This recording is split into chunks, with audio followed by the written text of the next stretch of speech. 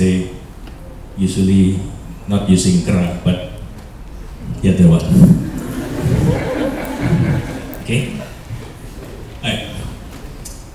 So after that finding in 1947 in Uganda, then the Zika virus is traveling around the world, and what has been already explained by Matteo, yeah, at our institution just last year we reported the finding for the first time in Indonesia, Zika virus. Zika virus has not been isolated in Indonesia before. It has been reported as only serological positive in some individual, but not the virus. About the same time, the samples we tested in our laboratory were collected from the KLB, from the outbreak of dengue fever in Jambi between December 2014 and April 2015. And 2 or 3 months after that, we identified Zika virus in one of the samples. I will tell you later about the detail. About the same time,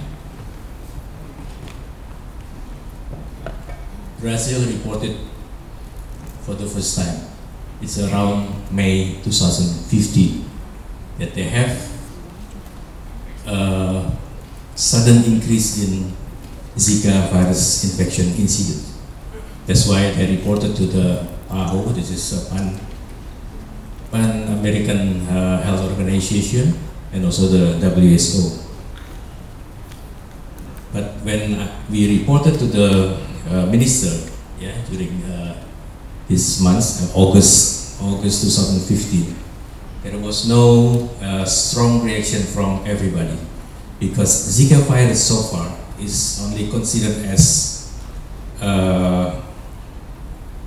the cause of very mild infection, very mild symptom. Yeah.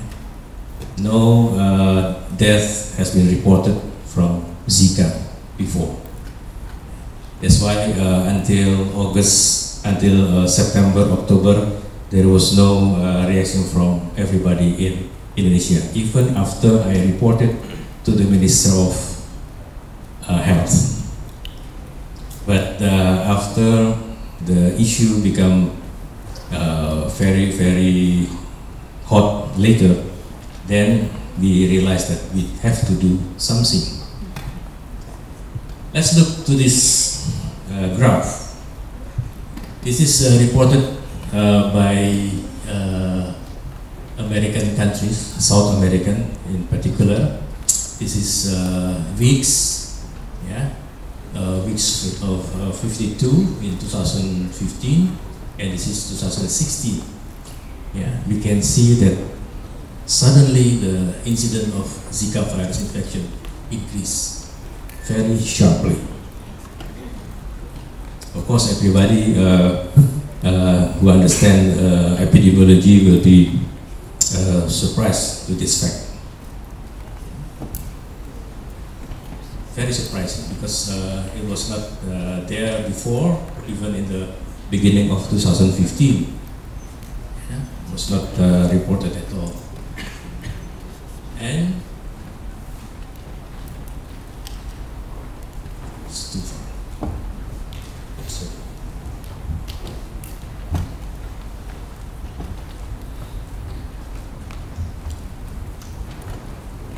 Okay. Then, after several months, we can see not only Brazil who reported the Zika virus incident, also other countries, other neighboring countries, up to this, you can see Mexico, right? This has only happened in only very few months. So again, epidemiologically, this is very, very important. We will see what happened with other countries.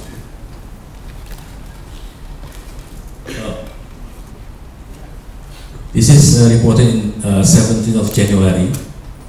There were 18 countries and territories in the Americas that have confirmed autochthonous. Autochthonous means the infection is coming from internal, not imported.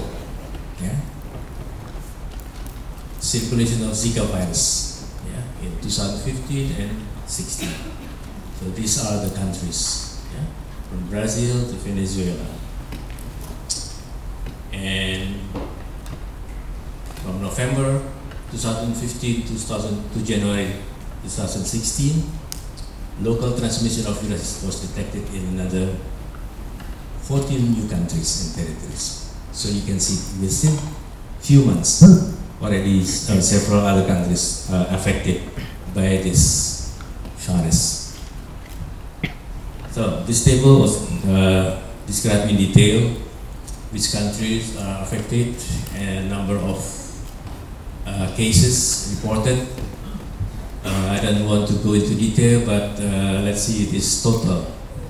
Now already 100, I think now already 150,000, yeah, up to this month. Yeah. Reported cases of Zika virus infection. Okay. Again, only within several months. Okay, so why it is becoming very important if we compare to dengue infection in Indonesia? Probably actually the number is still smaller, but we have to see this graph. This is the outbreak of rash and fever detected in Brazil, yeah, in Americas. It is week 48, 2014. And then in 2015, around week 20, the first Zika virus identified. Okay?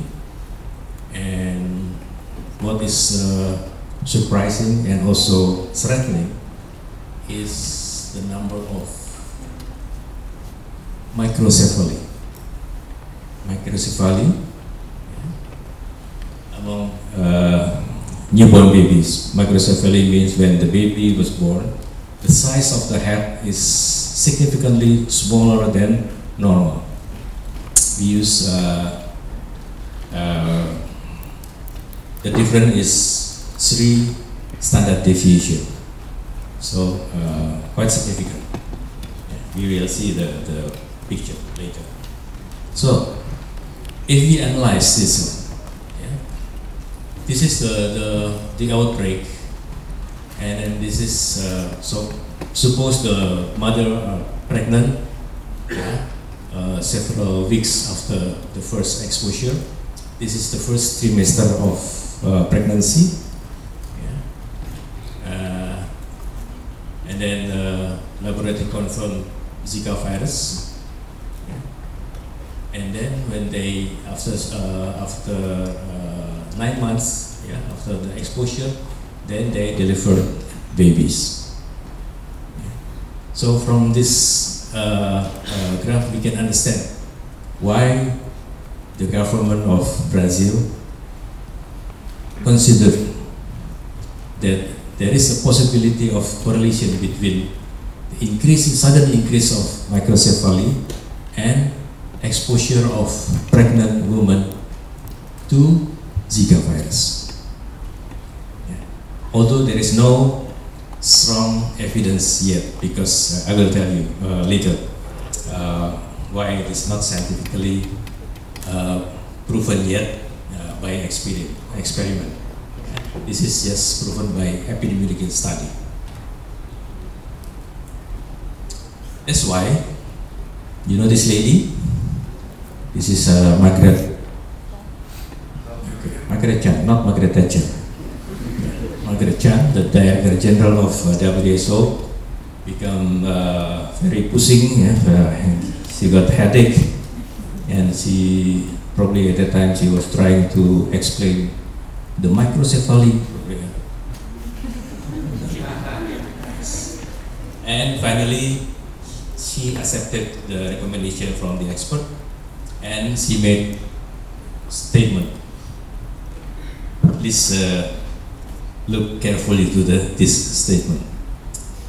I am now declaring that the recent cluster of microcephaly cases and other neurological disorders reported in Brazil following similar cluster in French Polynesia in 2014 constitute a public health emergency of international concern.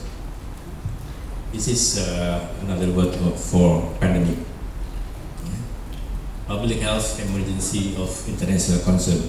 The abbreviation is FAKE. If we look at this statement, usually a pandemic or epidemic related to pathogen, right? But this is for the first time that public health emergency of international concern is related not to the pathogen itself, but to the clinical condition, cluster of microcephaly and neurological disorders. But of course, there is another explanation for that. In part of the statement, she also mentioned that the expert agreed that a causal relationship between ZIKA infection during pregnancy and microcephaly is strongly suspected. Remember, strongly suspected, though not yet scientifically proven. Okay, as I mentioned before, that so far there is no experiment yet. Yeah? All agreed on the urgent need to coordinate international effort to investigate and understand this relationship better. So again, even when she made this statement, she realized that there is no strong scientific evidence for this. Okay. By definition, a fake or public health emergency of international concern is an extraordinary event which is determined to constitute a public health risk to other states through the international spread of disease and to potentially require a coordinated international response. This is one of the reasons why she issued the fake. So implication of fake is, first, of course, the incident should be serious, sudden, unusual, and of course, unexpected. And then it carries implication for public health beyond the affected states' national border. We can see that not only Brazil is affected, but also neighboring countries, and up to Mexico, and possibly to other continents. And of course, once it has been declared as fake, then it may require immediate international action. This is also the reason why Indonesia also become more and more busy with ZIKA. Okay.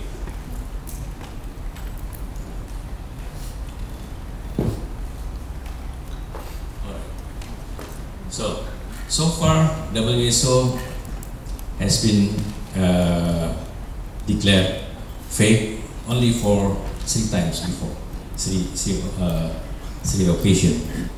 The first one was in 2009 for H1N1, 25th of April, and then the second one is 2014 for Ebola virus. It was issued on 8th of August 2014.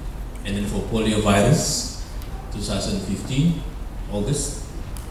and February, the 1st February 2016.